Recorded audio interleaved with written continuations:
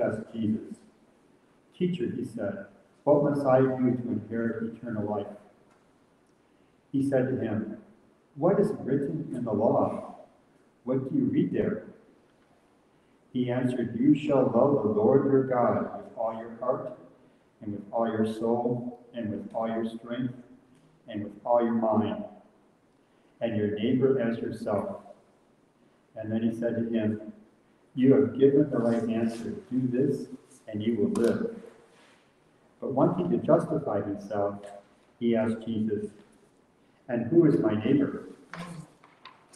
Jesus replied, "A man was going down from Jerusalem into the hands of robbers, who stripped him, beat him, and went away, leaving him half dead.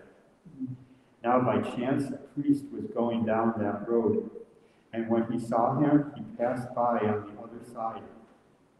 So likewise a Levite, when he came to the place and saw him, passed by on the other side. But a Samaritan, while traveling, came near him, and when he saw him, he was moved with pity. He went to him and bandaged his wounds, having poured oil and wine on them. Then he put him on his own animal,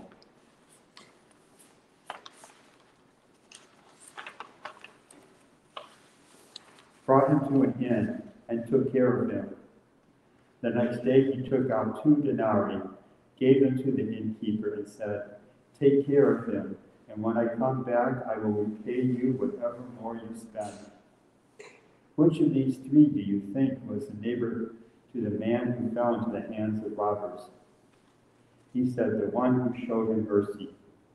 Jesus said to him, "Go and do likewise." May God add a blessing to our hearing of this word. Amen.